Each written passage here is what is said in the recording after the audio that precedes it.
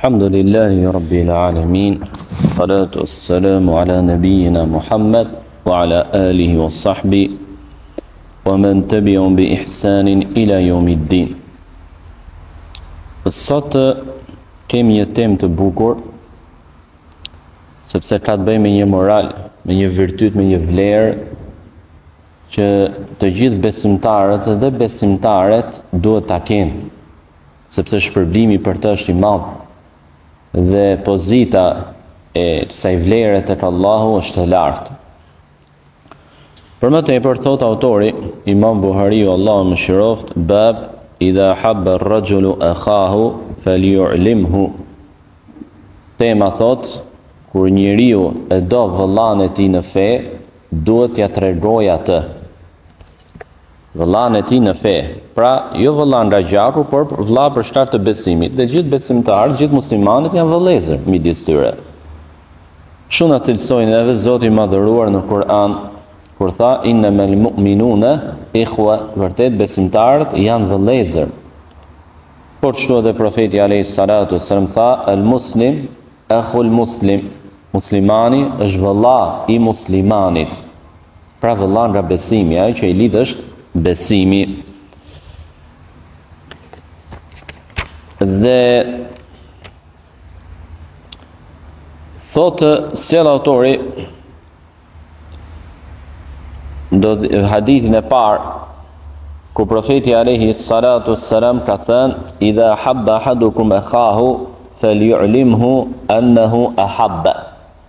Nëse dikush nga ju e do vëllain e tij, pra vëllain nga feja, t'ia tregoj atë që pra që ai e do. Gjë që do të thotë se nuk mjafton vetëm dashuria, ta kesh në zemrën tënde për vëllain musliman. Pra ti mund t'i duash të gjithë muslimanët, mund ta duash edhe dikën nga muslimanët më shumë se të tjerët, dhe kjo është shumë e rëndësishme. Por kaq e rëndësishme është edhe që t'ia tregosh këtë gjë. Pse? Sepse në momentin që ja tregon, kjo ka dobi shumë të mëdha. Së pari ai personi të cilit i deklaron se ti e do për hir të Allahut, mund të jetë njëri i cili mund të ketë paragjykime për ty. Mund të jetë dëgjuar diçka të pavërtetë për ty. Apo thjesht ky mendim i mbiu në mendje, i vjen në mendje për ty, i qarkullon në mendje për ty.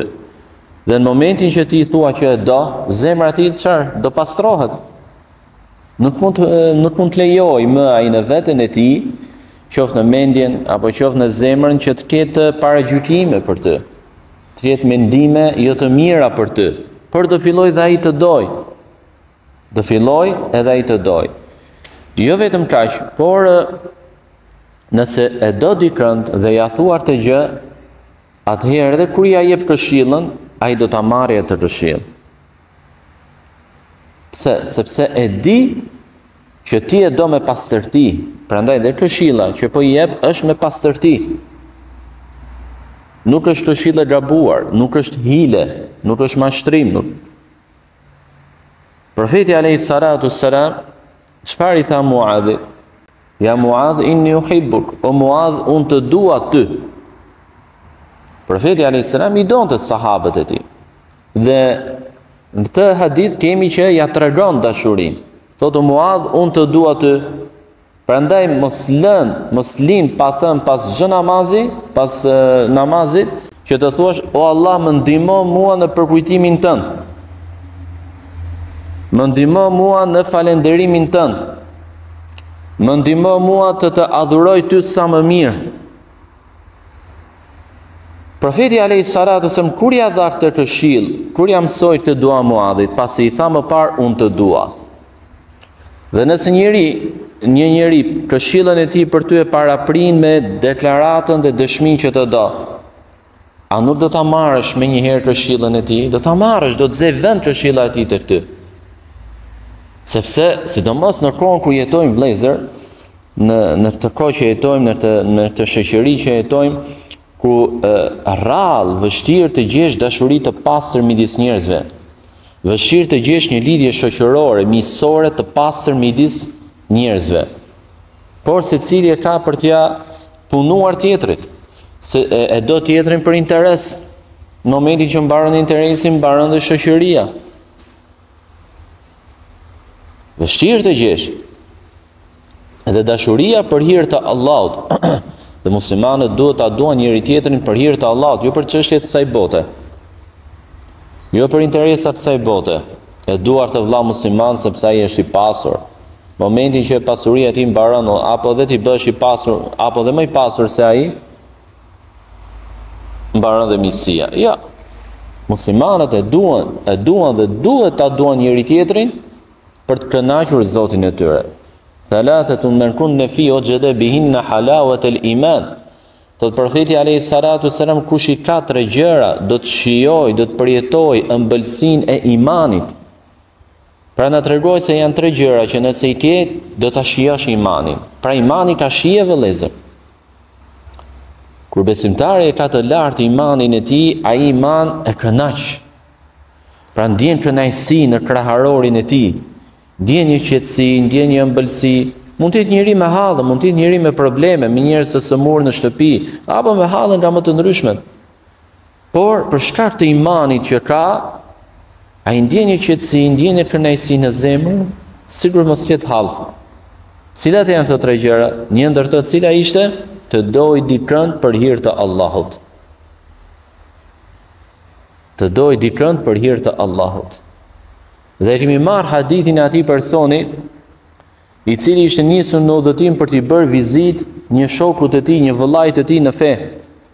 Dhe Allahu i dërgon atij një engjëll, një melek në formën e njeriut. Në udhëtim, ja dërgon. E takon në udhëtim dhe i thotë, ku po ikën? Po ili tek filan vend, sepse atje kam një shokun tim, një vëllain tim në fe. Meleku i thot, a mos është për qëllim diçka tjetër? Pra mos është për qëllim diçka nga kjo dynja? Jo, thot, vetëm kjo. Atëherë, meleku i thot, i prezantot, unë jam melek, më dërgoi Allahu ka stile të ty. Dhe të dëshmoj se dhe Allahu të do ty për shkak të dashurisë që ke ti për robin e tij, për robin e Allahut. Fiton dashurinë e Allahut. Kur ti e do vëllain tënd musliman për hir të Allahut. Për hir të Allahut. Pra dashuria jote për të nuk ndryshon. Ishte i pasur bëj varfër, nuk është kriter fare të ty, nuk ndryshon as pak. Ishte i shëndetshëm bëj sëmur, nuk ndryshon fare të ty. Pse? Sepse nuk janë këto kriteret në përzgjedhjen e dashurisë për të tjerët. Për cila është fitimi i kënaqësisë së Allahut Azza wa Jall. Dhe gjithashtu profeti alayhi salatu wassalam ka thënë, "Awthaq urwatul iman al-hubbu fillah wal-bughdu fillah." Nyja më e fortë e besimit është dashuria për hir të Allahut dhe urrejtja për hir të Allahut. Pra muslimani këto 2 ndjenja, nëse i ka dhe i përdor për të fituar kënaqësinë e Zotit të tij, pra kur e do dikën e do për hir të Allahut. Por dhe kur e urren dikën, nuk e urren se ai është i shëmtuar, apo nuk e urren për diçka tjetër. Jo, e urren për hir të Allahut. Në çmë mënyrë mund ta urresh dikën për hir të Allahut? E urren për shkak të mosbesimit që ai ka, refuzimit që ai bën Allahut, siç është ateisti. Apo refuzimit që ai bën të vërtetës. Adhuron të tjerë krahas Allahut, siç është idhujtari. E urren. Sepse dhe Allahu e urren atë, idhujtarin. E urren që të fitoj kënaqësinë e Allahut Azza wa Jall. Por gjithashtu profeti alayhi salatu wasallam ka thënë, "Man ahabba lillah wa abghada lillah wa a'ta lillah wa mana'a lillah faqad istakmala imana."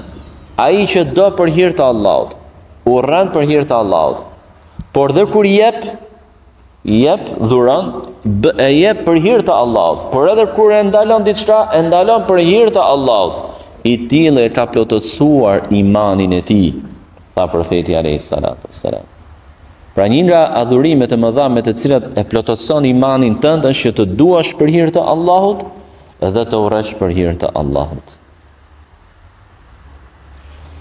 Ndërsa në argumentin e radhës, për cilët nga Mujahid thot, Njëherë më takoi një nga sahabët e profetit alayhi salatu wassalam, i cili më kapi nga supi.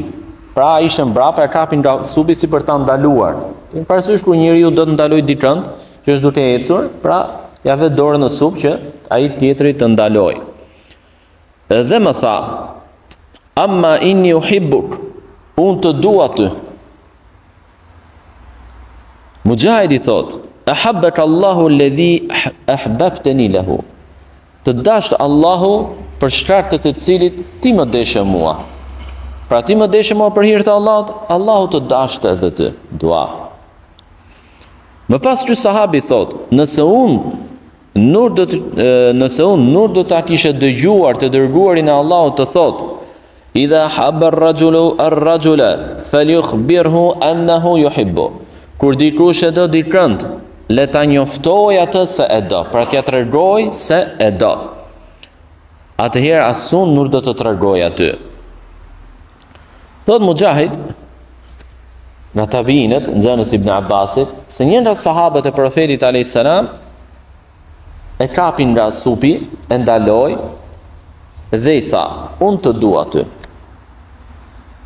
Unë të dua ty."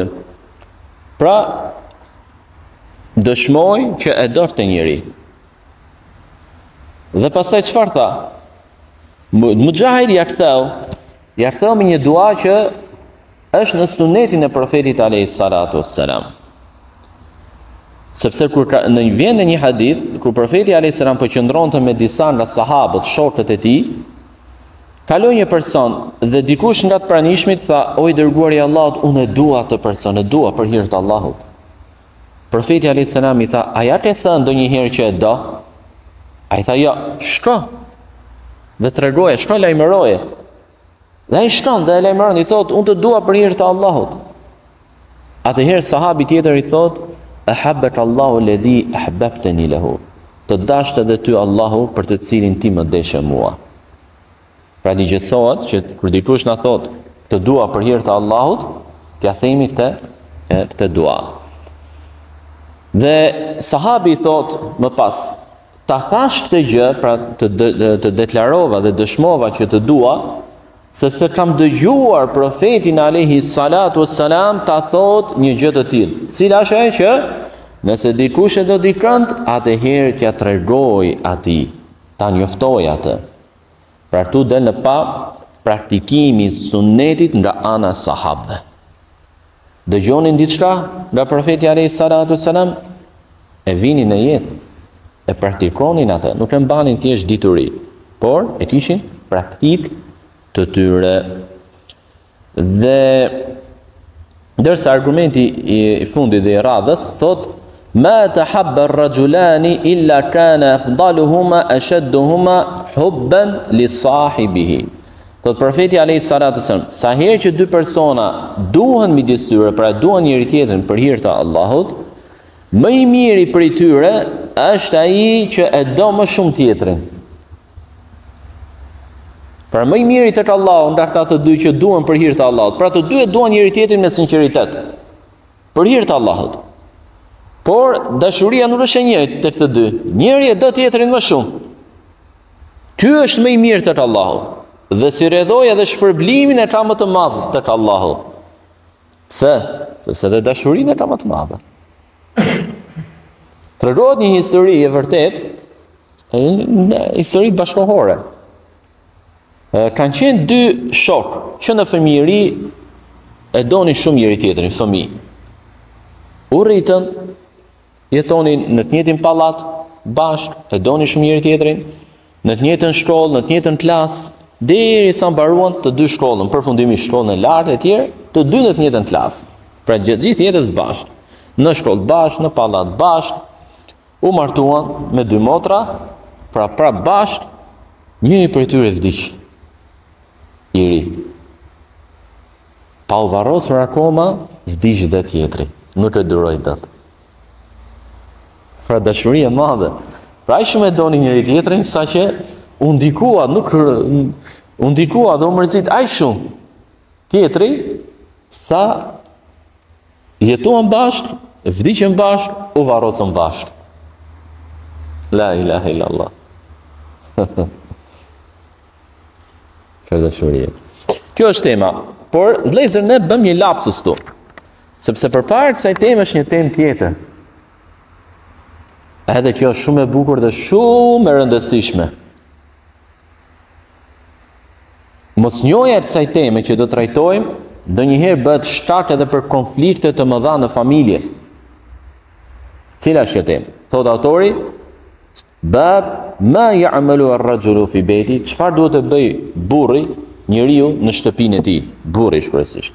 Qëllimi është burri. Çfarë duhet bëj? Janë disa baballar apo disa bashorë që nuk bëjnë asnjë punë në shtëpi. Asnjë. Hyn dalin asnjë. Pra, ka nevojë shtëpia për diçka që ta bëj ai. Mund të jetë diçka që është e veçantë për burrat. S'mund ta bëj dot gruaja atë. Ose mund të jetë çështje që mund t'i bëj gruaja, por është shumë e ngarkuar. Fëmijë, gjella, pastrimi, larja rrobave, fshirja shtëpisë e tjera, nuk ja dal dot. Ju kam thënë juve një histori. Një person i tha një ditë në mëngjes gruas, i tha, sot nuk do bësh asnjë punë, do i bëj unë gjitha. Sepse donte të shifte njerëz sa lodhet gruaja, sepse i duhet pak puna gruas në shtëpi. Duhet pak. Do ta provoj një herë, tha. Edhe që në mëngjes i tha gruas, nuk do kapësh asnjë gjë me dorë. Gjitha do t'i bëjnë. Filloi kë me të fshimet, me të lamet, e enëve, të shtëpisë, gatimin. Pa ardhur drejta u dorëzu. Dhe ishte burr. Imagjinoni gratë sa lodhen në shtëpi. Gruaja që kujdeset për shtëpinë e saj, vallai është punëtore shumë e madhe. Është heroin. Ai burr dhe u dorëzua. Pse? Sepse neve vëllezër na mundron edhe durimi. Nuk na mundron forca fizike, por na mundron durimi. Nëse e bëjmë, mund ta bëjmë një ditë, dy, ditën e tretë. E lem. Kurse gruaja e bën atë punë çdo ditë. Çdo ditë. Gjithë jetën e saj. Apo kur ka edhe fëmijë të vegjël, i duhet për kujdeset për fëmijën. Është zgjuar disa herë natën e lodhur. Nga fëmija është zgjuar disa herë. Prap, vjen mëngjesi, ti vjen e drejta gati, e ngrohtë, shtëpia rregulluar, e pastruar, fëmijët i lan, i pastron rrobat e tyre, merret me detyrat e fëmijëve, vjen masditja, po prap ti kthehesh në darkë, në shtëpi, shtëpia rregulluar, ambienti i rregullt, fëmijët pastër, të ushqyer, ushqimi të pret është gati, kush i bëri gjithë ato? Vetë? Ja, gruaja. Gruaja që heroin duhet vlerësuar jo punën e gruas. Dhe akoma më të vështirë ka kur i duhet edhe të punoj. Prandaj vëllezër, ai vllai i cili nuk ka nevojë nga ana ekonomike që ta nxjerrë gruan në punë, mos e nxjerrë gruan në punë, sepse e stërmundon gjinaf. E stërmundon shtretën. 8 orë atje, do vinë në shtëpi, do merret me shtëpinë, nuk ja del tat, do thyhet. Nëse i ke konditat ekonomike, i ke kushtet të tilla që nuk të mund të bësh edhe pa rrugën e gruas, maje në shtëpi se me të vërtet aty në shtëpi është heroin. Ndryshe nga që mësohen sot gratë, dalin disa njerëz, disa teorinë, dalin disa gra në për rrjetet sociale apo në për ekranet televizive dhe thonë është prapambetje që gruaja të rrinë në shtëpi, të merret me punë në shtëpi. Subhanallah. Si që era prapambetje të kujdeset gruaja për fëmijët e saj, që era prapambetje të kujdeset gruaja për burrin e saj, por që e njerëzit më dashur të saj, që era prapambetje, e cila që era modernitet, të rri gruaja jashtë gjithë ditën, mos laj, mos shplaj, mos gratuj, të maj dhe i qenë, edhe kujdeset për qenin. Që nuk është më grua, nuk është më nën, nuk është më bashorte. Dhe do t'i gjesh femrat sot në Perëndim, 40 vjeç, 50 vjeç, thotë se jam gati për fëmijë. Se s'di, gjithë jetën kanë jetë jashtë. Kush e ka mësuar atë si duhet që të përkujdeset për shtëpinë? Kush e ka mësuar atë që kush i ka folur asaj që ka detyrime në jetë ndaj bashortit, ndaj fëmijëve, Kush I ka folur asaj për rëndësinë dhe domosdoshmërinë e familjes, pra që duhet të formoj familje. Jo të jetë thjesht punëtore në një fabrikë, sekretarja e dikujt. Dhe kur vjen mosha 40 vjeçare, 50 vjeçare, vallahi gjitha gratë bën pishman. Që s'kan familje, s'kan një burr që të përkujdeset për të. E ndjeni nevojë, ka kriju Allahu të tillë. Ka kriju Allahu, s'mund rri burri pa një grua. Dhe gruaja s'mund të rri pa një burr. Mund të jetoj, po jetë e vështirë. Nuk është puna se jeton si jeton. Mund të jetoj. Por nuk është e qetë, nuk është e lumtur, I mungon diçka e madhe. Sepse I ka kriju Allahu gjinit për njëra tjetrën. Të dyja gjinit. Çfarë duhet bëj? Shihni hadithet e profetit alayhis salatu wassalam. Për cilat nga Al-Aswad ibn Yazid ka qenë nga dietarët e tabiinëve, imam, ka qenë model. Al-Aswad ibn Yazid, spikaste ibn Yazid, spikaste për adhurimin e madh të tij, saqë njihej si model për adhurimin. Aq adhurues I madh ishte. Thot, e pyeta një ditë Aishën, radhiyallahu ta'ala anha, gruan e profetit alayhis salatu wassalam. I thash, çfarë bënte në shtëpi profeti alayhis salatu wassalam? Pra, cili ishte angazhimi I tij me familjen? I thot Aisha radhiyallahu ta'ala anha se profeti alayhis salatu wassalam ishte në shërbim të familjes së tij. Por kur vinte koha namazit, dilte, pra shkonte dhe falej në xhami. Shihni dy gjendjet profetit alayhis salatu wassalam. Ky dietar, dy adhurues I madh I bën një pyetje Aishës për mënyrën se si sillej profeti alayhis salam në shtëpinë e tij. Dhe normalisht përgjigjen për këtë pyetje nuk mund ta japi askush përveç familjes së profetit alayhis salatu wassalam. Sepse bëhet fjalë për një angazhim, një aktivitet që bëhet brenda mureve të shtëpisë. Dhe vetëm anëtarët e familjes mund të njoftojnë më mirë për këtë gjë. Aisha radhiyallahu ta'ala anha jep një përgjigje të shkurtër, por që përmblodhi tërë angazhimin dhe jetën e profetit alayhis salatu wassalam në familjen e tij. Tha, profeti alayhis salatu wassalam ishte në shërbim të familjes së tij. Pra, kur kishte nevojë familja për të, ai ishte në shërbim të tyre. Kur kishte nevojë shtëpia për të, ai ishte në shërbim të shtëpisë. Pra profeti alayhis salatu wassalam nuk ishte atil që të thoshte bëje ti pse ta bëju. Ose rri një herë se jam lop. Apo ta neglizhonte dhe të mos e bënte. Jo, I përgjigjej familjes. Prandaj ka disa meshkuj që mendojnë se nga autoriteti I burrit familjes që mos bëj asnjë punë në shtëpi. Dhe gruaja mos I kërkoj asnjë gjë. Apo akoma dhe më keq, ka disa meshkuj që angazhimi I tyre I vetëm në familje është celulari. Ka nevojë fëmia të bëjë një bisedë me të, ai thotë rri një herë se s'kam kohë. Ka, po rri në celular. I kërkon gruaja të bëjë diçka, ai thotë rri një herë se s'kam kohë. Ka, por është në celular. Ka nevojë shtëpia për dorën e tij, të rregulloj diçka, përmirësoj diçka, thotë rri se s'kam kohë. Ndërkohë që ka. Profeti jon alayhis salatu wassalam nuk ishte I tillë.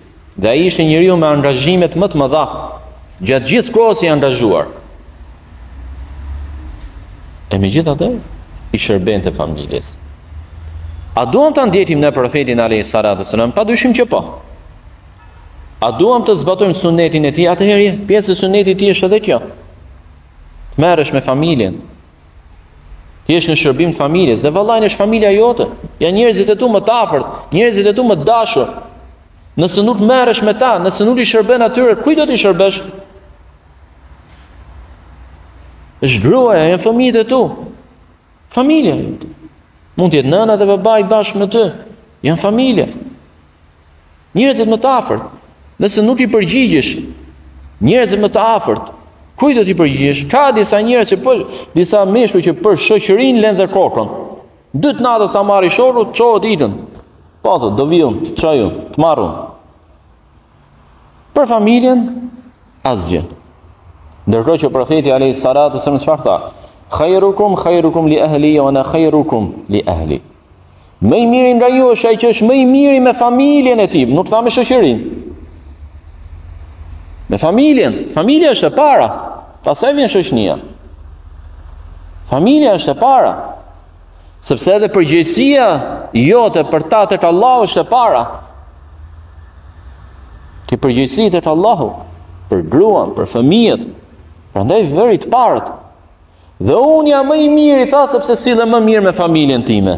Më i miri nga ju unë jam, tha, sepse sillem më mirë me familjen time. Dhe me të vërtetë profeti alayhi salatu wasallam në familjen e tij ishte i parritshëm. Sjellja e tij, fjala e tij, këshilla e tij, qëndrimi i tij. Dhe shtëpia vëllezër është vend shumë i rëndësishëm për secilin njeri. Atë qetësi që njeriu e gjen në shtëpinë e tij nuk e gjen në vendet e tjera. Nuk e gjen me shoqëninë, nuk e gjen me kolegët e punës. Në Amerikë ti është, vend që e ke ndërruar, dikush ka ndërruar ti në Amerikë, që i vogël. E ka mbushur dhomën me foto në Amerikë, New Yorku, ma në fund iku. Atë qetësi që gjen në të shtëpinë tënde të vogël, një kuzhinë të thjeshtë, nuk e gjen atje. Prandaj shtëpia është e rëndësishme, e duhet të qenë se është e rëndësishme, dhe ti je shumë i lidhur me të, je shumë i lidhur, atëherë shërbej njerëzve të familjes. Dërsa në hadithin tjetër, për cilët po nga Aisha radiallahu ta'ala anha, se u pyet se çfarë bënte profeti alayhi salatu wasalam në shtëpinë e tij. Tha, rregullonte sandalen e tij dhe vepronte ashtu siç vepron çdo kush tjetër në shtëpinë e tij. Këto pyetje, çfarë bënte profeti alayhi salatu wasalam në shtëpinë e tij, çfarë tregojnë? Tregojnë interesimin e madh që kishin brezat e parë të muslimanëve për sunnetin e profetit alayhi salatu wasalam në ato ambiente ku ata nuk e shihnin dot, sepse ishte në shtëpinë e tij. Dhe doni që edhe ata ta dinin dhe të silleshin, të vepronin siç vepronte profeti alayhi salatu wasalam. Thotë, rregullonte sandalen e tij. Pra prishi sandalja e merrte vetë profeti alayhi salatu wasallam e rregullonte. Pra ishte i thjeshtë. Dhe ai njeriu më i lartë tek Allahu, njeriu më i famshëm në dynja dhe në ahiret. Nuk njeh historia njerëzore njeri më të madh, më të lavdishëm, më të suksesshëm, më të ndjekur, më të pasuar, më të dashur se ai. Nuk njeh. Ka 14 shekuj që ka kaluar dhe ka pushtuar zemër, vazhdon të pushtojë zemrat e miliona njerëzve. Nuk gjen njeri si ai. Ka njeri të tillë? Këngëtari më të madh merr, aktori më të madh merr. Das harrohet. 14 shekuj dhe akoma vazhdon të jetë njeriu më i dashur, njeriu më i pasuar, njeriu më i përmendur. Nuk ka. E megjithatë shi sa i thjesht ishte, vetë merr me punë të shtëpisë. Profeti alayhi salatu wasallam, pra nuk i kishte për turp. Dhe tha më pas Aisha dhe bënte atë që bën çdo njeri tjetër në shtëpi. Tu kemi një dobi të madhe këtu. Te kjo fjala. Bënte çdo gjë që bën njeri tjetër në shtëpi. Dobia është se edhe brezat e parë të muslimanëve ishin shumë të mirë me familjet e tyre. Prandaj tha Aisha, pra bënte çdo gjë që bënte dikush tjetër nga ju. Pra shërbimi i familjes, marrja me punët e shtëpisë ishte një zakon i mirë, një traditë e mirë e brezave të parë të muslimanëve. Pra ishte diçka e përhapur midis tyre. Ndërsa në hadithin tjetër, po nga Aisha pyetet se çfarë bënte profeti alayhi salatu wasallam në shtëpinë e tij, thoshte bënte çdo gjë që bën dikush nga ju në shtëpinë e tij. Dhe rregullonte sandalen e tij, arnonte dhe qepte rroben e tij. Profeti alayhi salatu wasallam i varfër. Sepse pasuria nuk ishte rëndësi tek ai. Dhe nuk grumbullonte pasuri, nuk rrunte pasuri, po çfarë kishte i jepte. Ishte bujar i madh. Çfarë kishte i jepte tjerëve, bujar i madh. Edhe rrobën e trupit ja kërkonin, ja jepte profeti alayhi salatu wassalam. Njëri madhështor, i pa arritshëm në bujarinë e tij. Sa bujar. Pra, dhe jepte edhe pse veti ishte i uritur. I uritur, me ditë pa ngrënë, jepte, prap jepte. Jepte për parësitë e tjerëve. Alayhi salatu wassalam.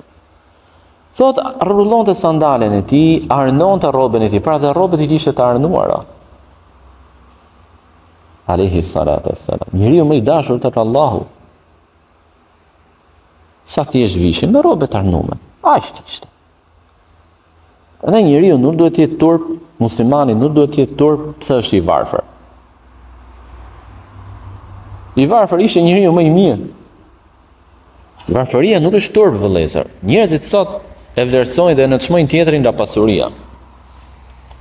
Edhe femrat kur e përzgjedhin bashortin e tyre, e përzgjedhin nga makina dhe nga xhepi. Edhe pse mund të jetë nga trut bosh. S'ka rëndësi. As mosha, as pamja, as morali, as trut, rëndësi ka xhepi dhe makina. Dhe njerëzit që i vlerësojnë. Sot përgjithsisht njerëzit që i vlerësojnë. Kush ka, i nderuar, i respektuar, i rrin, urdhërar. Kush nuk ka, ai është njëri i përbuzur. Kjo është gabim.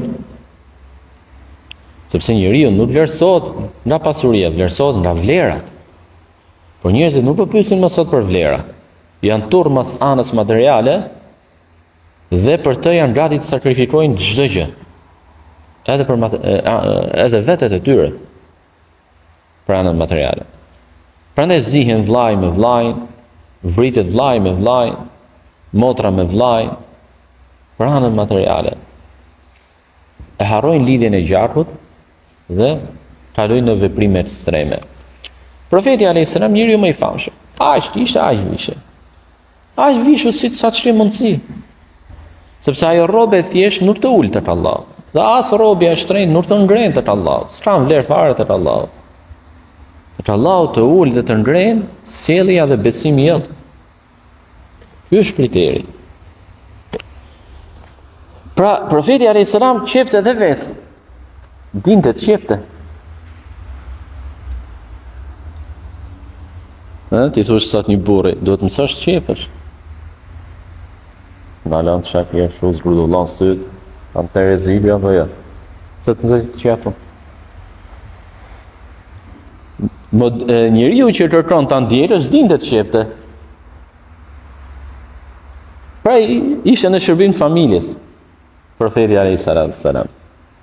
Ndërsa në hadithin e fundit, po nga Aisha radhiyallahu ta'ala anha, pyetet, pra këto pyetje kanë ardhur nga disa sahabë, gjë që tregon interesimin e madh që kishin sahabët se si sillej profeti alayhis salam me familjen e tij, si ishte gjendja e tij brenda familjes, që ta dinin dhe ta vepronin dhe ata. Ky ishte qëllimi. U pyet si sillej profeti alayhis salam, çfarë bënte në shtëpinë e tij, tha ishte njëri si tërë njerëzit e tjerë. Pra me të vërtet Muhamedi alayhis salam ishte i dërguari i Allahut, por në fund të fundit ishte njeri. Pra s'ishte gjë në dorë. Kul innama ana basharun mithlukum. Thuaj o profet, unë jam njeri, njëjtë si dhe ju. Prandaj ata të cilët mendojnë dhe besojnë se profeti alayhis salam ka prej cilësive të Allahut, gabojnë rënd. Ata që mendojnë dhe besojnë se profeti alayhis salam ka në dorë kompetenca që janë të Allahut, gabojnë rënd. Siç ka disa që besojnë se profeti alayhis salam të shëron, apo të furnizon, apo po t'i lutesh ta pranon lutjen, apo po t'i kërkosh falje ta pranon kërkimin e faljes. Të janë gabime shumë të rënda. Profeti alayhis salam veti lutej Allahut. I kërkonte falje Allahut. Dhe thoshte s'kam në dorë asgjë për veten time. As dëmin, as dobin. Pra jam njeri si krejt ju. Thotë dhe më pas thot dhe e qepte rrobën e tij dhe e milte delen apo dhinë e tij. Pra, edhe milte profeti alayhis salatu wassalam. Pra, bënte çdo punë. Nuk i kishte për turp, nuk i kishte uli autoriteti. Ja. Bënte çdo punë profeti alayhis salatu wassalam. Dhe qëllimi që përmenden vetëm këto nuk është se vetëm këto bënte profeti alayhis salatu wassalam. Pra që qepte u përmendë qepja sandales, qepja rrobës, milte kafshën e tij tjetër ço përmend. Këto, Pra qëllimi nuk është se janë vetëm këto. Jo, qëllimi është thjesht të tregoj disa shembuj. Ama profeti alayhis salatu wassalam në shtëpinë e tij bënte më shumë se kaq. Qëllimi është të tregoj që profeti alayhis salam i shërbente shtëpisë së tij, i shërbente familjes së tij. Dhe nëse antarët e një familje nuk i shërbejnë njëri tjetrin, nuk e respektojnë njëri tjetrin, nuk e dëgjojnë njëri tjetrin, atëherë do të ketë anomali në atë familje. Pra nëse fëmijët nuk e pyesin babain, nuk e pyesin nënën, nuk e dëgjojnë, e gënjejnë, e mashtrojnë, i flasin keq, i flasin rënd, kjo është anomali shumë e rënd. Prindi duhet merret me njëherë me fëmijën e tij, duhet marrë masa.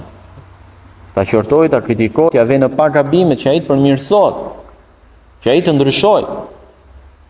Por çu edhe nëse bashkëshortet me njëri tjetrin nuk e respektojnë njëri tjetrin në familje, apo e shaj njëri tjetrin në sy të fëmijëve, i bërtasin njëri tjetrin në sy të fëmijëve, edhe kjo është e rëndë.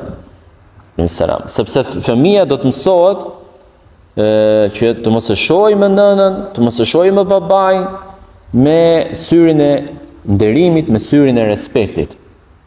Kur sheh se si babai keq trajton nënën, apo kur sheh nënën se si janë ngrenë zërin babait, apo nuk i bindet, humb pozita e prindit në familje. Dhe kur humb pozita e prindit në familje, Allahu na ruaj pastaj. Ne lutim Allahun Azza wa Jalla të përmirësoj moralet tona, të përmirësoj familjet tona. Subhanakallahumma bihamdik, ashhadu an la ilaha illa anta astaghfiruka wa atubu ilaik.